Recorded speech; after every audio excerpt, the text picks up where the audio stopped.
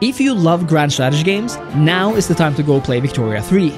Vicky 3 got a bad rep from the start, with various bugs and a certain combat system riling up the fans of the predecessor. But right now, Vicky 3 is on its biggest sale ever, has received a bunch of meaningful free updates, and is about to receive its first ever expansion in the Voice of the People, focusing first and foremost on revolutions. I love Vicky 3 and think it has immense potential, and if you're interested, I have a full review and YouTube's best tutorial on the channel. So make sure to check them out, because